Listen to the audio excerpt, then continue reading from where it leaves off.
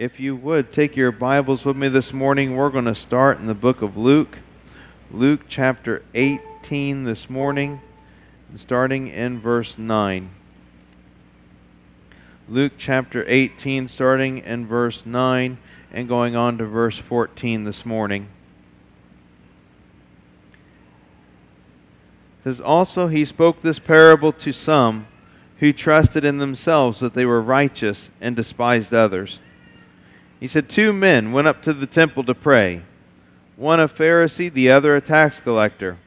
The Pharisee stood and prayed thus with himself, 'God, I thank you that I am not like other men, extortioners, unjust, adulterers, even as this tax collector. I fast twice a week. I give tithes of all that I possess.'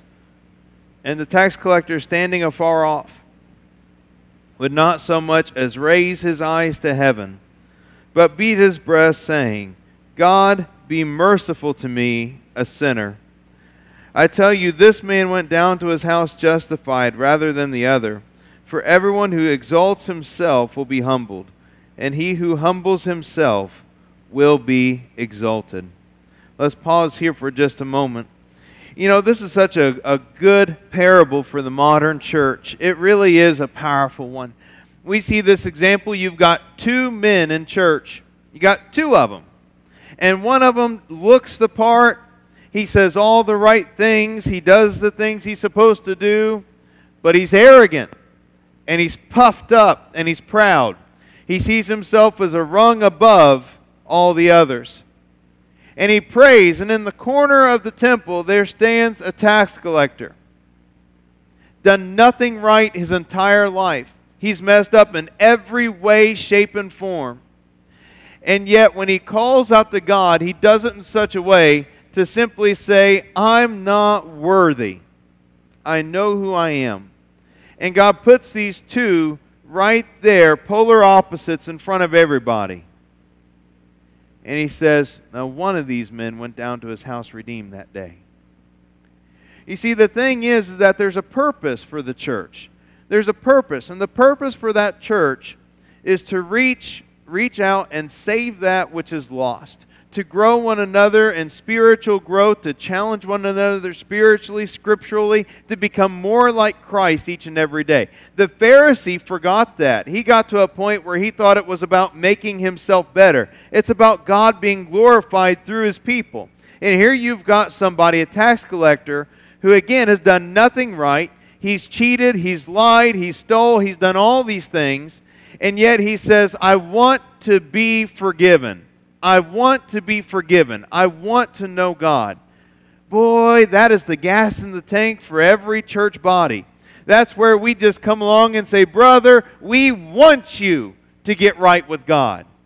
And then just wrap around and help them grow in Jesus Christ. That's our calling, is it not? Is to watch each other grow and repent in Jesus Christ. To seek and save that which is lost. That's our purpose. But man, it's easy to forget what that purpose is sometimes.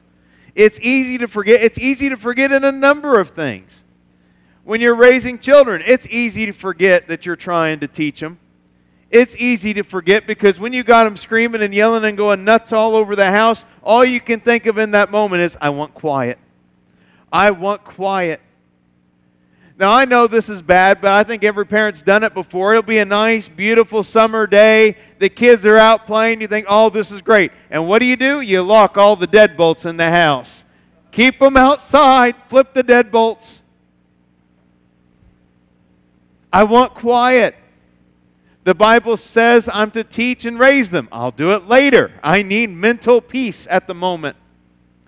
Easy to forget when things get crazy. It's easy to forget that in marriage, we're to be each other's best friend. Not just partner, but our partner's best friend. That requires listening, it requires talking, it requires empathy. Things that don't really come easy every single day. But that's the challenge we're supposed to be when we're in marriage.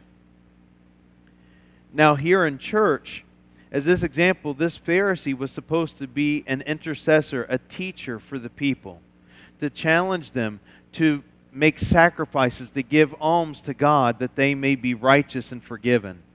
Here's a man seeking that. And instead what he does is he's more consumed with how good he is than how much this man needs God. And that's a dangerous place to get when we forget our purpose. That's when not only mistakes are made, but that's when things are lost. That's when marriages are lost. That's when friendships are lost. That's when memories are lost. That's when even the connection of father and son or mother and daughter get lost. When we forget that purpose for which we were created and put here. A church becomes ineffective when we lose our desire to seek and save the lost of this world. When we go further in Scripture to Matthew chapter 5, go ahead and turn there with me. Matthew chapter 5, starting in verse 13 and going on to verse 16. It says, "You are the salt of the earth. But if the salt loses its flavor, how shall it be seasoned? It is then good for nothing but to be thrown out and trampled underfoot by men. You are the light of the world. A city that is set on a hill cannot be hidden. Nor do they light a lamp and put it under a basket, but on a lampstand, and it gives light to all who are in the house. Let your light so shine before men that they may see your good works and glorify your Father in heaven." I remember one time in a little country church I was pastoring, I went out in the community and I started knocking on doors. Pre-COVID, we did this quite a bit back then. You go around, you knock on doors, you invite people to go to church. I had a fellow with me, he knew the community really well, lived there all of his life. He knocked on the door. He's telling me all about the fellow who's in there. He said, now he's a bit of a character. And I said, well, that's okay. I'm one too. So we knocked on the door. We heard a voice and he said, come on in. Come on in. So we go in the house and there's nobody there. And we're looking around. We said, where are you? He said, oh, I'm in the back. Just go ahead and sit on the couch. Get comfortable. So we do. And here comes a fella out of the back. He's just out of the shower. He hadn't even dressed yet. He's got a towel on. And he just walks right in the front room and plops down. That is an uncomfortable visit, by the way. I told him, I said, we can come back later. This isn't a good time. He said, no, you're fine. I love company. Sit down. Let's visit. I trained my eyes on the clock in the back of the room. I'm not going to look at him. I'm looking at the clock in the back. And we're talking. I'm sharing with him the Lord. I'm sharing with him, I'd love to see you in church. He tells me, he says, Pastor, I go to church. He said, I go to church every year. I said, really? He said, oh yeah. He said, I go every year. He said, sometimes I go 3 to 4 times a year. I'm confused by this point. Not just because of the man's attire, but because of the statement. I'm confused. I said, well, why do you only go 3-4 times out of the year? He said, well, Pastor, he said, I'm what you call a belly Baptist. I said, I have never heard of such a terminology. What is a belly Baptist? He said, when there's food, I come. I said, now that I've heard of. I've heard of that one. And I looked at him and I said, so you're a Christian, is what you're telling me. You're a Christian. Oh, yeah, I accepted the Lord when I was a young man. I said, well, why don't you come when there's not food so you get to know the people better and so you can hear the gospel and you can grow with us? He looked at me. He said, when you have a dinner, I will come. And all of a sudden, it just kind of hit me. This is exactly what the Scripture's talking about. The man identifies himself as a Christian because he attends church. But he has no desire to serve the Lord. When salt loses its saltiness, when salt loses its desire to be effective in its ministry to the world, we're no longer of use for anything. That's exactly what happened. The man is as friendly a man as I'd ever met in my life. But as a Christian, he became completely ineffective. He had lost his desire to do anything worthwhile for the Lord. And the Bible warns us of this. This is a very, very good example of exactly the Pharisee and the tax collector. You have one that doesn't know God that desperately wants to know Him. You have another who has knowledge of God and is content with how people see Him and view Him, and has no desire to go deeper in the Lord. Now you have God telling His disciples, it's not enough that you just walk with me. He's letting them know, I'm not always going to be here in the flesh beside you. You have to love me. You have to love what I love. You have to have a saltiness that goes out and makes the rest of the world thirsty for more of me.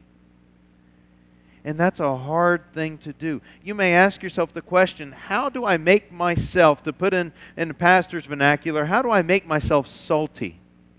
You start being different than the rest of the world. You don't do the things the rest of the world does. You separate yourself from that. And you start living for Christ because it's something that they don't understand, and it's going to make them curious as to what you have that they no longer possess. And they're going to say, what is different about you?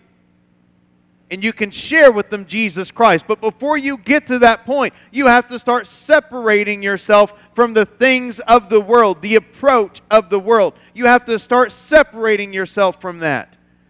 You say, Pastor, how do I just say no to the bad things? No! I'm talking about a difference of character as much as I am separating yourself from the sinful things of the world. It means loving people who are not lovable. That's a hard one. But it'll make you salty. You got to start loving the people that nobody else is able to love. You have to start forgiving your enemies and wishing good for them, because this is what Jesus taught. Again, not an easy thing to do, but it'll make you different from the rest of the world. You've got to start changing things about your character in order to honor God. That is not an easy thing to do, and honestly, it's an impossible thing for man to do. But if you're pursuing God, it will happen. You can't just do as the Pharisees do and change the outside. You can't just say, look at me. I go to church whenever it's open. I'm dressing as a church member dresses. My actions when I go to church, I'm a part of everything they do. Hogwash.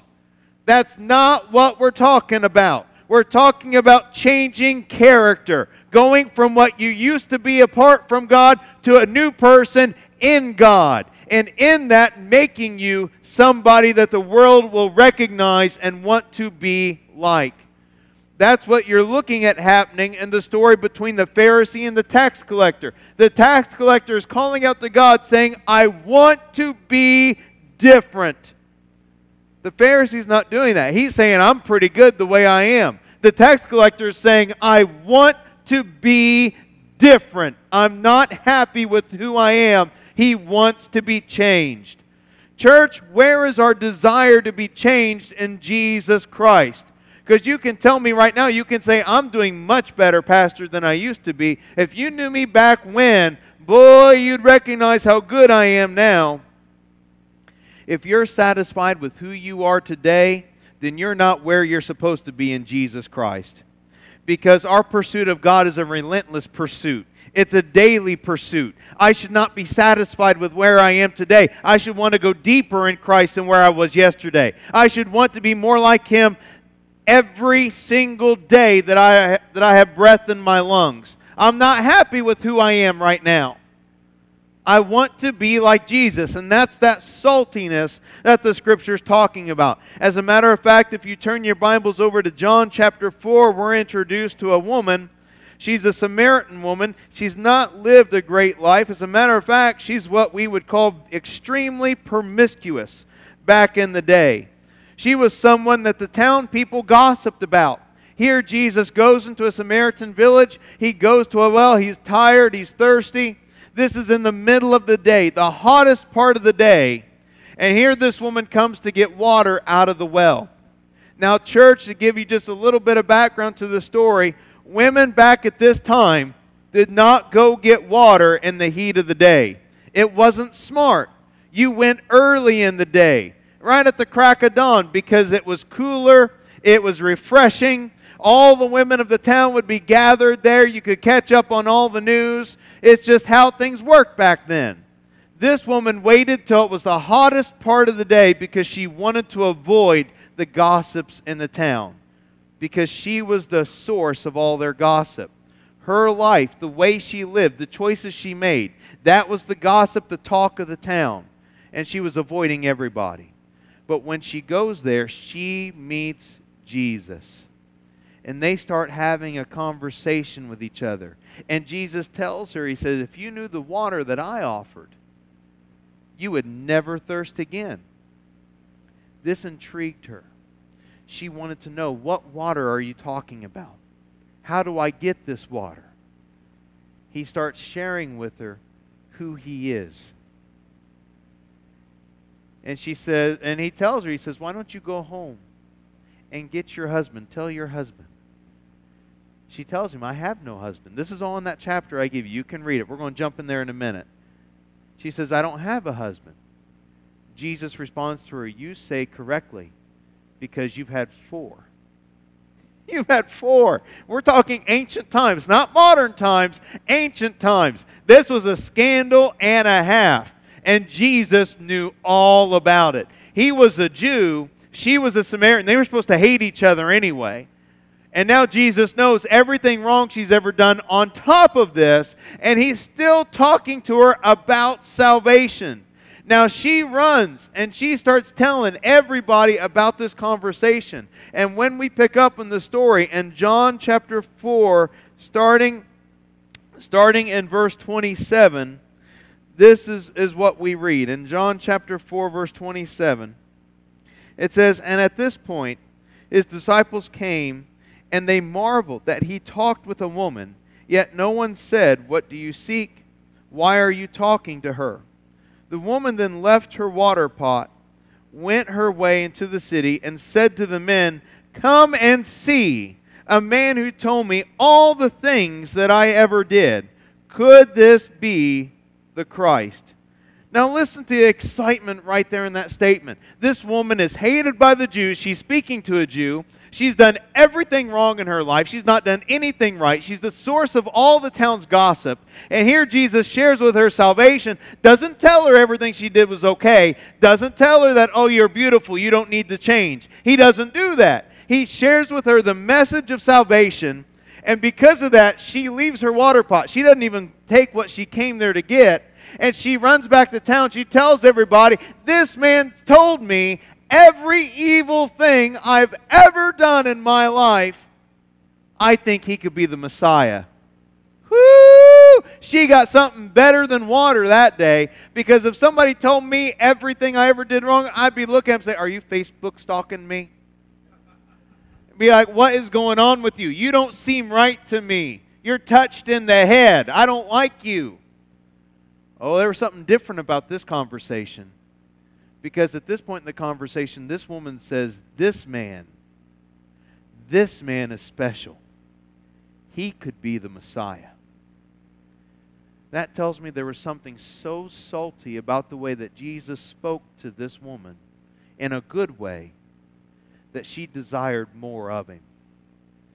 And even though He was telling her, you're not right with me, she was saying, I got to go back to Him. There's more here. There's more here. I got to go back, and I got to bring people with me. She's going back in the town, telling them, say, you got to go talk to this Jesus. He knows everything about me, and He still talked to me. He's a Jew. He's my enemy, and He loves me. You got to go talk to this man. And the disciples just sit back and watch and learn. This is amazing. This is absolutely enrapturing to them. They can't take their eyes off of it. And this is the example the church is to follow. Now, is that not exciting to you and me? Because, buddy, it fires me up. This is the example that we're to follow. That there should be such a saltiness about us as Christian believers that it should draw the whole world in. Not because of how great we are, because I'm telling you, I'm a flawed person. just as every single one of you are too. We're all flawed people. You don't have to look hard to find fault with anybody in the room. You could find it really, really quick. But the world should be able to look at us and see so much Jesus inside of us that the world says, man, I got to go find out what's going on. I haven't seen this anywhere else before. They should be standing back saying, I just went to Walmart. This place is a lot different than Walmart. You got to go come see what this is about. And see, if you're not chuckling, you missed that joke, because that was pretty good in my opinion.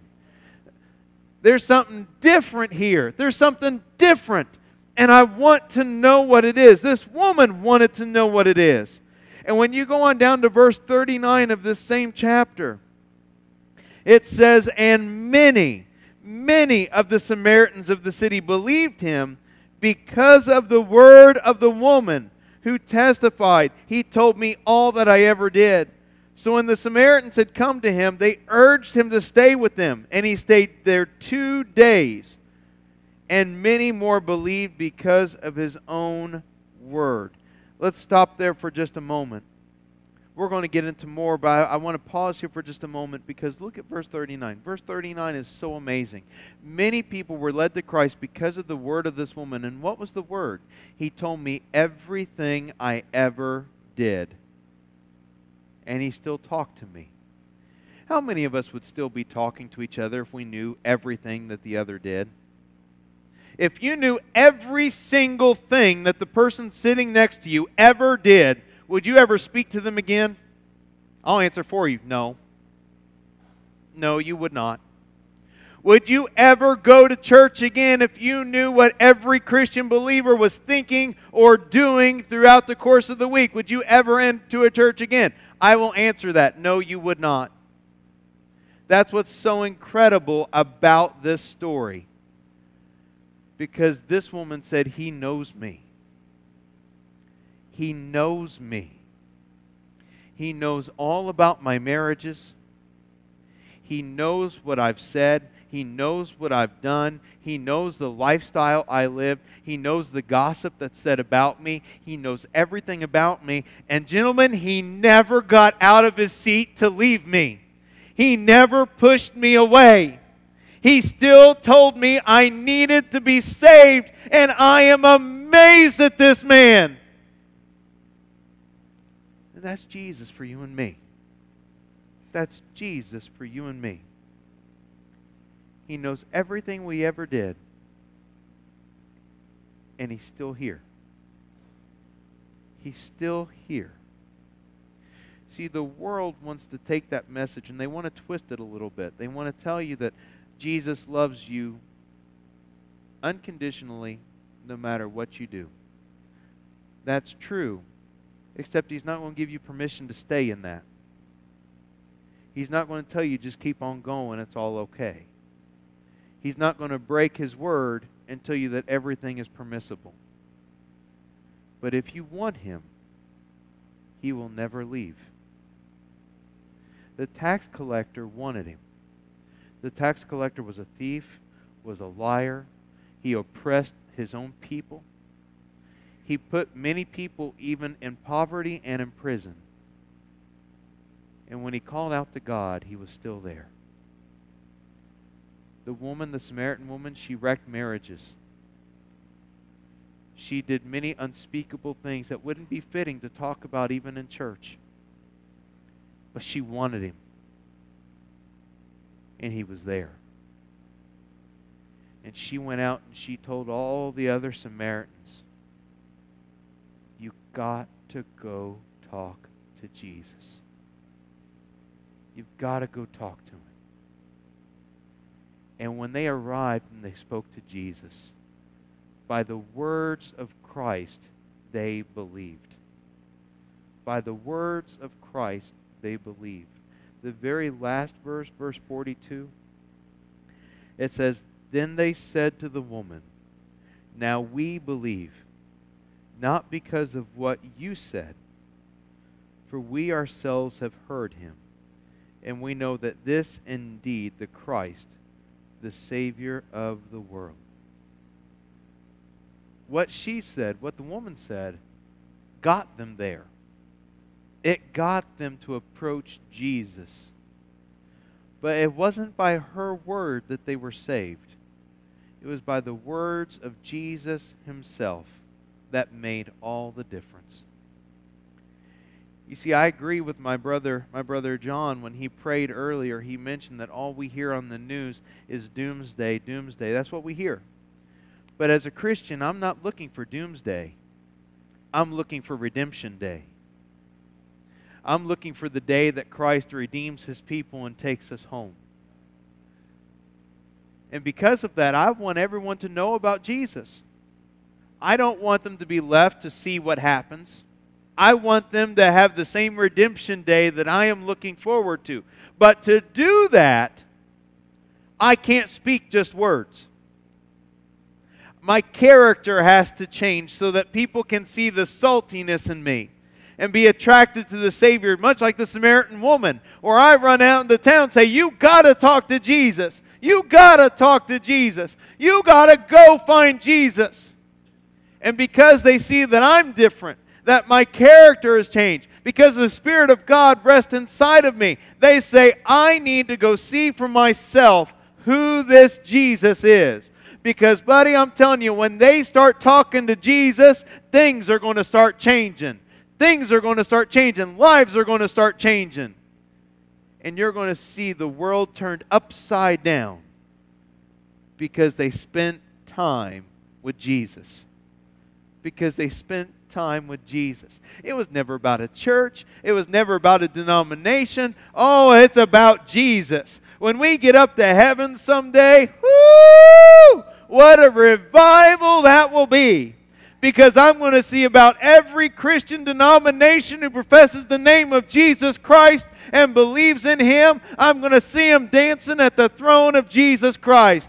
I'm going to see every knee bow. I'm going to hear every tongue confess the name of Jesus Christ. I'm going to see the Samaritan woman dancing before the throne of God Almighty, saying, He told me every wrong thing I ever did, and I found my redemption day. I'm going to see the tax collector standing in the corner of the temple, only now he's going to be standing right square in front of the throne of Jesus, dancing, saying, He heard my prayer, and I've made it home.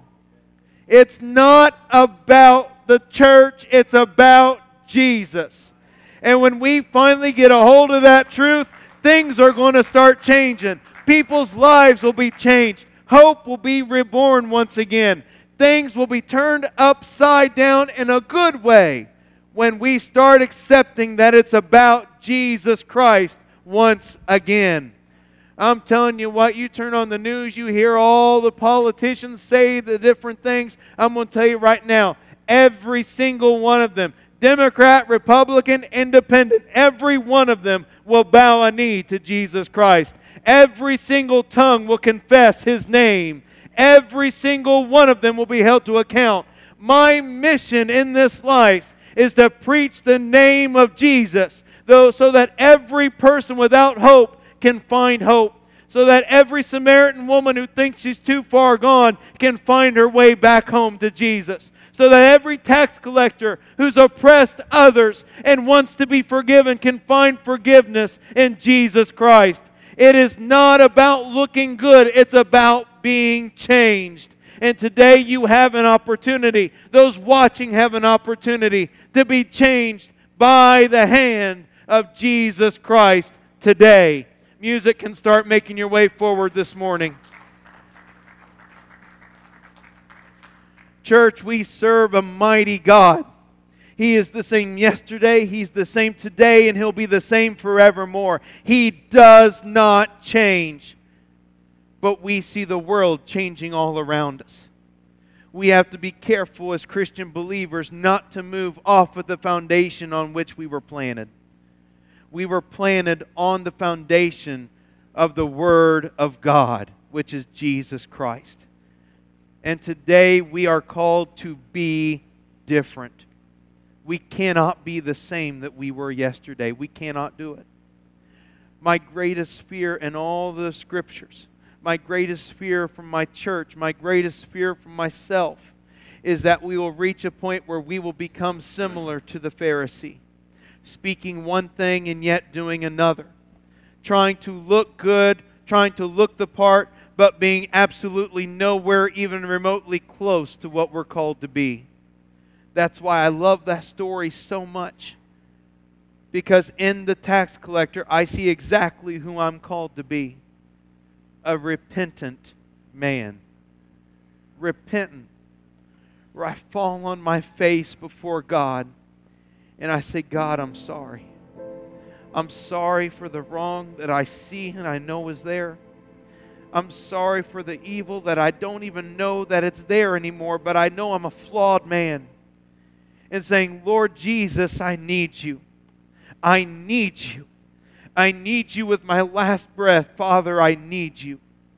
Where will we turn on that day? On that day when the Lord calls our name, that we gasp for our last breath. Where will I be? I won't be able to call the church prayer line. I won't be able to reach out and ask somebody for help. In that moment, it remains only me and my God. That is it. There's no one else. I came into this world alone. I will leave this world alone. There is no spouse to cling to. There is no child to grab onto. There's no pastor that can pull me out of that depth. There's nothing that I can grab. It is only me, just me, and my Savior. And in that moment, you have to ask, am I ready? Am I ready? Have I been the tax collector to call out to God and ask Him to forgive me of my sins? Am I the Samaritan woman where He knows all the evil I've done and I've asked Him for forgiveness? Or am I like the Pharisee clinging on to a look that I want others to see but still retaining the nastiness of that sin in my heart? I pray for each and every Christian believer that we can lay down the evil in our lives so that when we take our last breath, we enter eternity with confidence to know that I belong to Jesus. I've met a lot of good people. Not all of them have been ready. Not all of them have been ready. What a sad day. What a sad day for many believers. When they approach that final time and they say, yeah, I went to church occasionally. I served God when it was convenient. I would go and worship when there was food. And then to take their last breath and to see the King of Kings and Lord of Lords. To utterly miss eternity. To utterly miss it. To know the truth and turn away. I can't think of anything more painful than that. I can't think of anything more painful. Can you? To look at the hands of Christ and see the nail prints that you heard about in Sunday school. To look at His feet and see the prints, the nail prints. To look at His side. The crown of thorns where it was placed on His head and blood rushed down His face. For God to look at us in that day and say, I don't know you. I don't know you. Depart from me. To turn around, just walk away for all eternity, never to see Him again. Church, far be it from anyone in this room to ever face such a moment. Today, God is calling. Today is calling. You know He's calling. You can feel it. You know He's calling. It's time we stop playing these church games. It's time we stop trying to look the part and actually finally become that part, that Christian that we are called to be, different from the rest of the world, laying down our pride and picking up the righteousness of God. So today I urge you as fellow believers, grow in Jesus. Grow in Jesus. Have a character that shines forth with the brightness of God.